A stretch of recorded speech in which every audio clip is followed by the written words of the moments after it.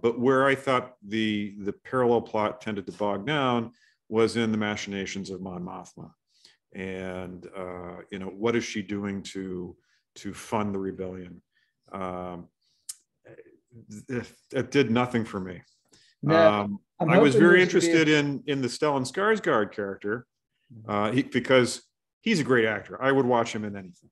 It's just he has that gravelly voice when he delivers a line. Yeah. You want to listen to it because it sounds and feels weighty no matter what it is.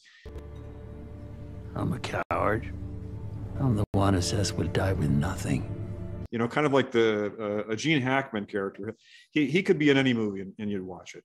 Yeah.